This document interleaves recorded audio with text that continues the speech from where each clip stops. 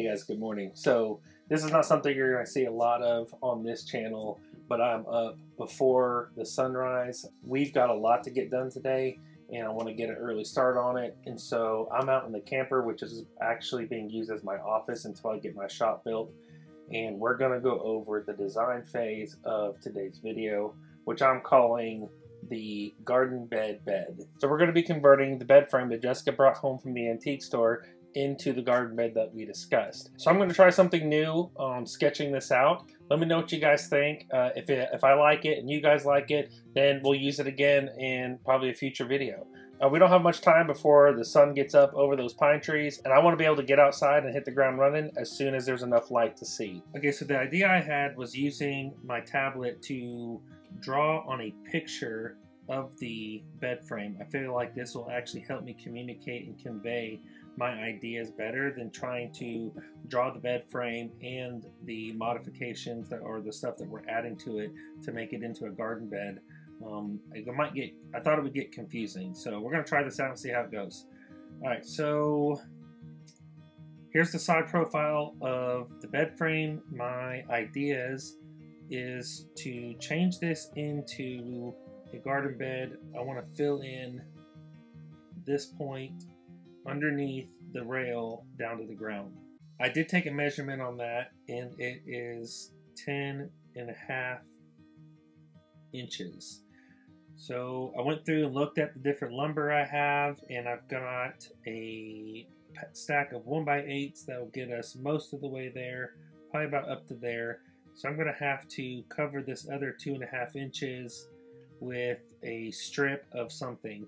I'm thinking I may use some of the 1x6s I've got left over because I can rip 2 strips of 2.5 inches, so one for each side on one 1x6. But essentially I'm going to go from the ground up to the bottom underneath this rail, this bed rail, all right, with cedar boards. And that's going to work on both sides and on both ends. Okay, so to secure those, I've decided to use some of the 2x4s that we have that are true 2x4s. So that means that they're actually 2 inches by 4 inch.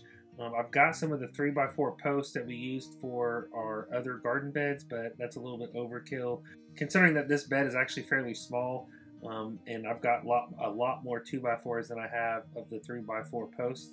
So I'm going to run 2x4s in the corners, like right here, okay, on all sides. So imagine that's a 2x4, and then I'm going to run one in the middle. That. Sorry guys, I'm not the best artist, but you get the idea. I'm going to run these to the top of this rail, so on the inside they'll run to the top, and the 1x4s are going to stop underneath. Alright, so actually you'll see the golden side rails for the bed frame once I get done building it. Now I'm doing that for a particular reason.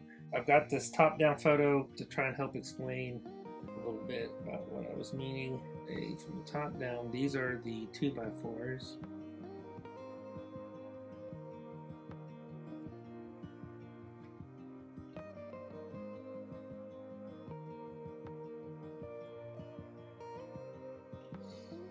Alright, we got middle ones.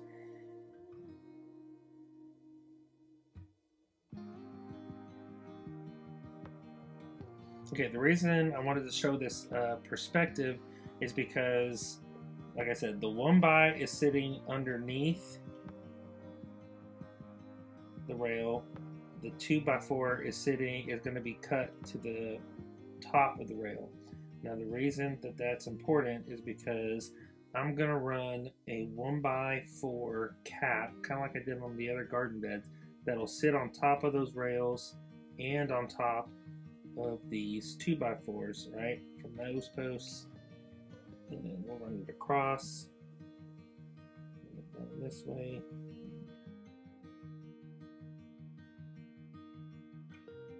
across this way. Well, now that we've got that part done, let's get out there. Hopefully we don't run into any problems or issues with the design. I've given it a lot of thought. I think it's going to work out good.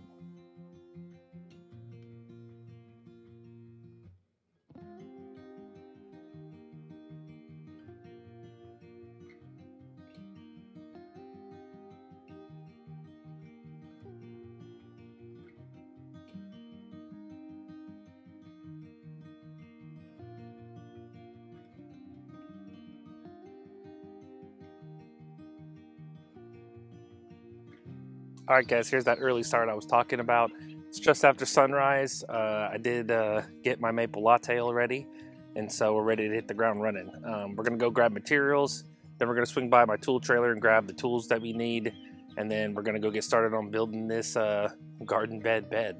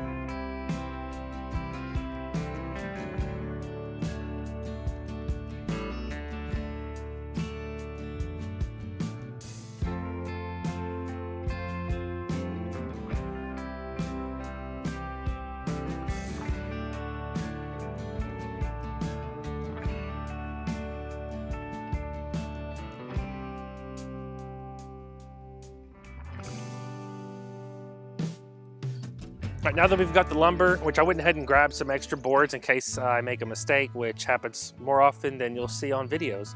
But sometimes, you know, make a mismeasurement, or if the design in the sketch phase doesn't quite come together, I've got some different sizes of boards. So I've grabbed some extra 1x4s and a couple extra 1x6s in case I need to use them. If I don't, I can always put them back. And this way, while I'm in the middle of building it, I don't have to run back over to the material pile and grab extra boards. I can just pull them off of the stack that I grabbed. All right, now that we've got lumber, before we head over to the garden to get started on building, we've got to get our tools. I'm gonna go over my tool list.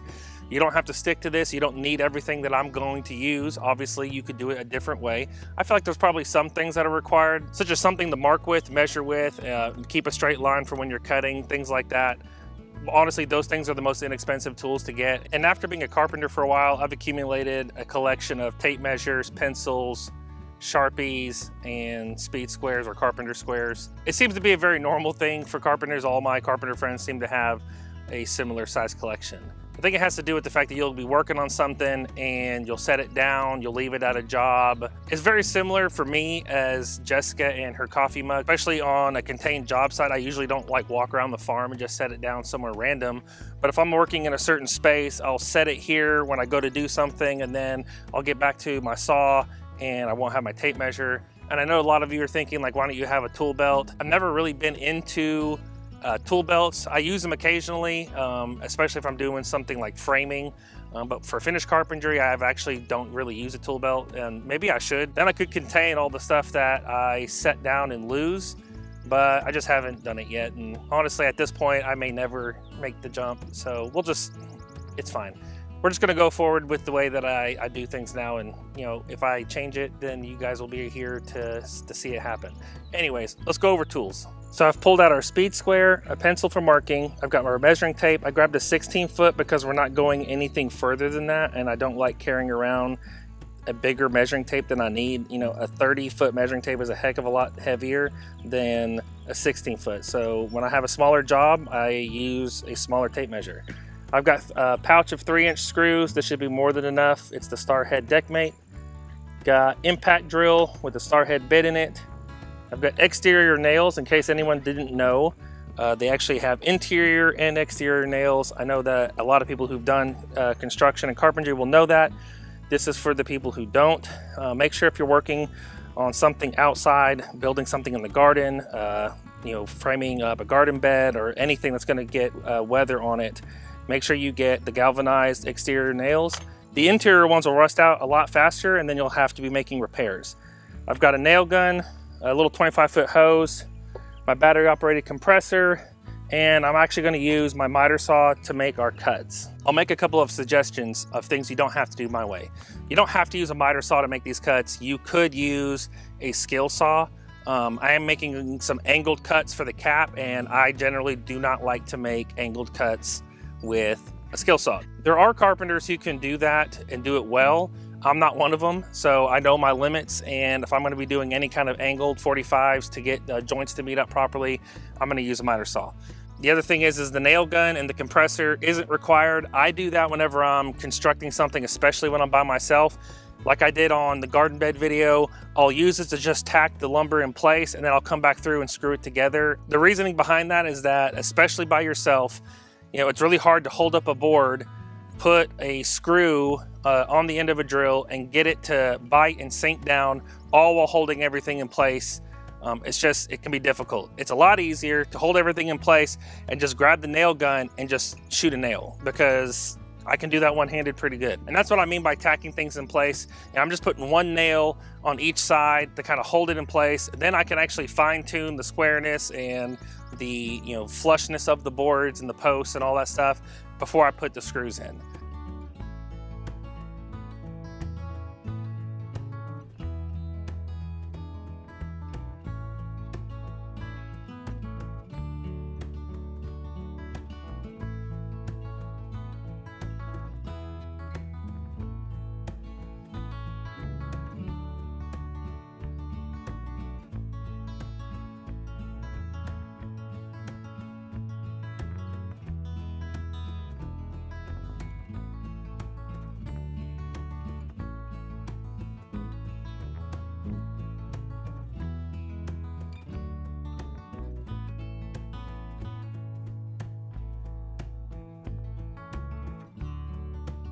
To get started, we're going to do a bunch of pre-cuts. So I'm going to go ahead and get all the stuff that I already know the dimensions on and get it cut and ready to assemble, and then we'll take measurements for the finishing touches.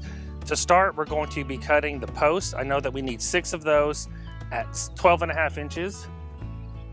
Now, just to point out, if you're ever going to be working with rough cut lumber, you need to make sure that you put a fresh edge on the ends, because the ends of fresh milled lumber is never squared, and to get an accurate measurement you need to make sure you put a nice clean edge on it. So we're going to start with that.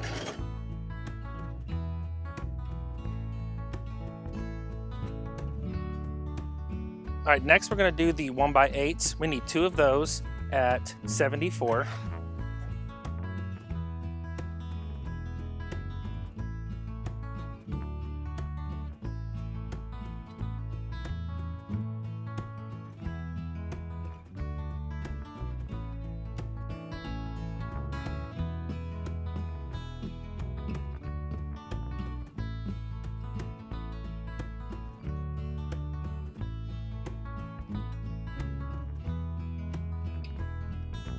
And now we need 2 1x8s at 39 1/4.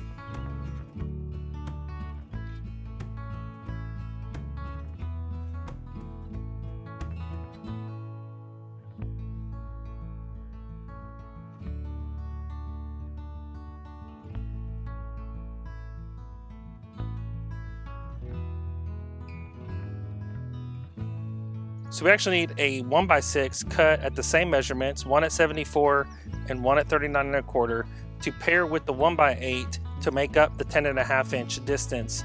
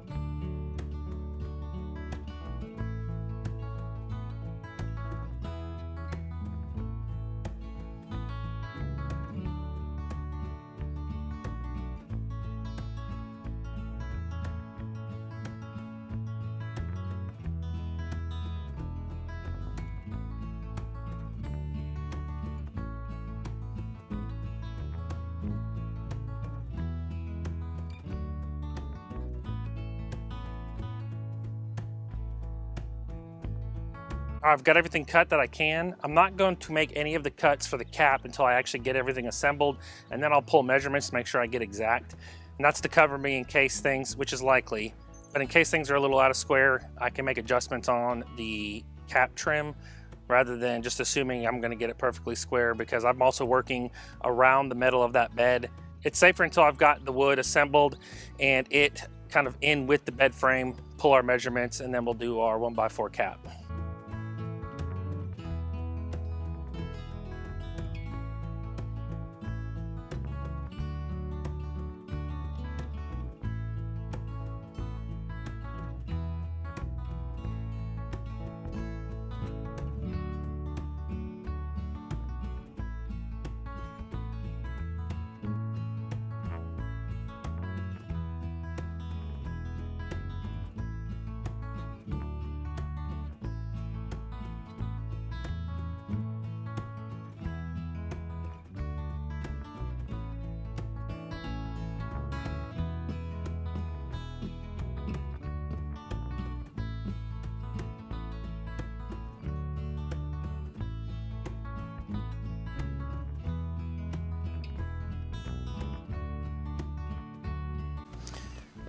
I've got the sides assembled.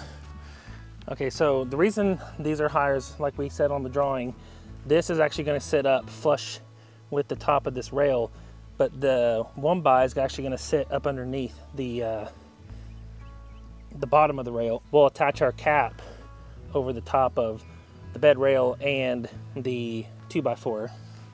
The problem I'm running into right now is that there's kind of a hump in the ground here. So when I put the boards up underneath it and then set the bed frame on top, the measurements are right, but it's out of whack. And so what I'm gonna have to do is I think I'm gonna go ahead and cut the fabric out underneath where the bed's gonna go, which we were already gonna do.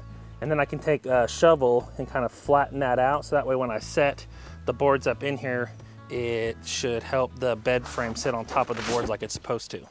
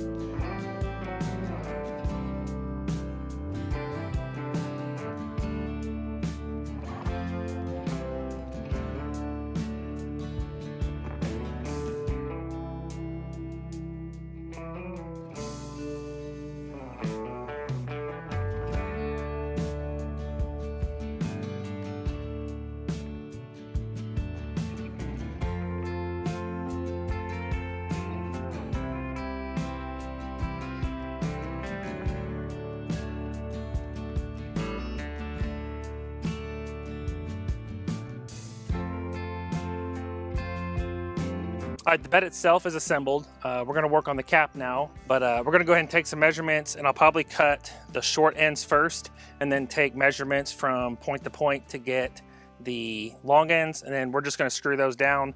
I don't need to tack them in with nails because they're setting on top of the bed, and so they'll be stable enough for me to screw them in.